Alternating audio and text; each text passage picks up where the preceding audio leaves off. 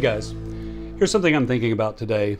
Had a conversation with someone recently and we were talking about being in transition, and you're well into it, you're starting to adapt, and then you get more information.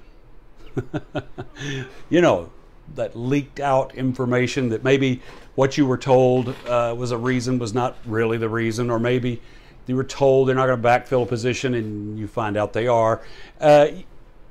Here's the bottom line. It really doesn't matter.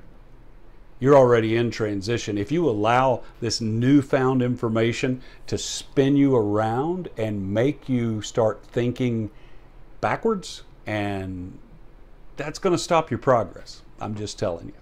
So what do? Well, when you hear some little tidbit of information, process it quickly, let it go, and keep moving forward. The last thing you want to do is try to walk into this new season backwards. That guarantees a stumble. At the very least, it's going to impede your progress, and it may stop it altogether. The bottom line is you're in transition now. Keep moving.